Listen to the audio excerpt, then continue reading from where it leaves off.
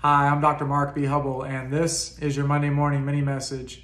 You know, as I sit here in the office of my house, not only am I grateful for everything that God has blessed me with, but I'm also grateful for the opportunity to be able to share this message to so many people through this form of social media. Now, I know that social media gets a bad rap from time to time about the negativity and the bad things that people post, but there is a flip side of that coin. You know, there's also people that are using this platform to do something positive and to share a positive message.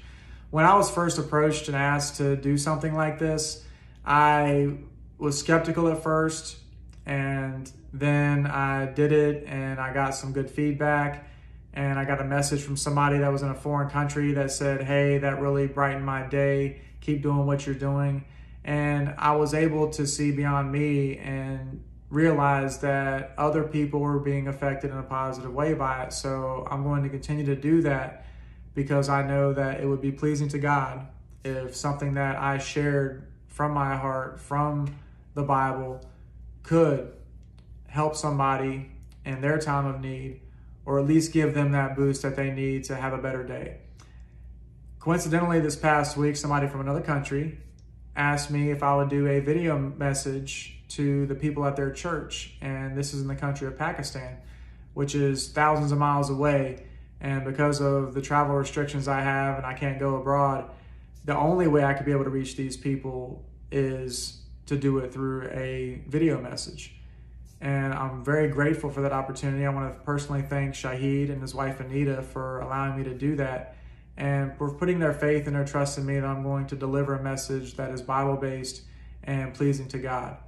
Now, I'm going to have an interpreter because the people don't speak English there. So I want to keep things simple and just let them know that Jesus wants to have that personal connection with them, that personal relationship with them. And I know that some of these people come from different backgrounds. So I also want them to know that Jesus is not a respecter of persons. He doesn't care how much you have, how little you have, how old you are, how young you are, how new to the faith you are, or how long you've been in the faith. He just wants that loving relationship with you. And in the book of Matthew, chapter 28, verse 19, Jesus told his apostles before he left, he said, "Go and make disciples of all nations, baptizing them in the name of the Father, the Son, and the Holy Spirit." So I feel like this is me following the command to make disciples of all nations. And I truly hope and pray that somebody hears that message I deliver and they want to know Christ as their Savior, or they want to have a closer personal relationship with Him. So think about this as you go about your week. When you think that there are limitations to what you can do or who you can reach, never underestimate the power of God. Thank you for sharing this time with me. Take care, and God bless.